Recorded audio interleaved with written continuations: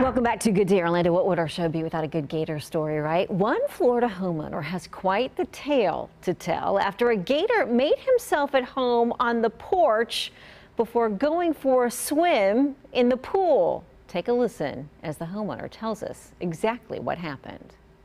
We haven't even seen a gator out here so far. It busted through the hole right there. And I went and get some coffee, and I came back, and I heard this growl noise and a bang. And I looked over to my right, and there I saw on our lanai was this gator, about 7 foot, 6.5, 7 foot gator, and he had one of our little tables actually stuck. He got stuck in it. He must have went through it and it got stuck on him, and so he wasn't very happy. I got to tell you, when he was right there and he was caught in that was kind of it was like, wow, now what am I going to do?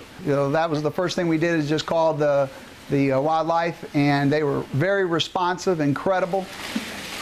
It got loose and it started heading towards the pool, so I opened up both screen doors. I went on the outside, opened up the doors hoping it would go out, and next thing you know, we're sitting there and we hear a splash, and it jumped in the pool and started taking a swim. She was sitting over there and I was sitting right here, and we were just having our coffee and watching him swimming around.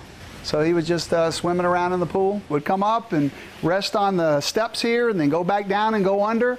And so we just came out here and sat and had some coffee and watched it until the wildlife guys came up, and they showed up. We'll try to get him all secured up here before we take him out there. Well, we can let him twist more, but down towards his body. Yeah. And was able to get it out of the pool and drag it out, and they said they were going to remove it from the area because it was a little larger and they wanted it to go in a different habitat.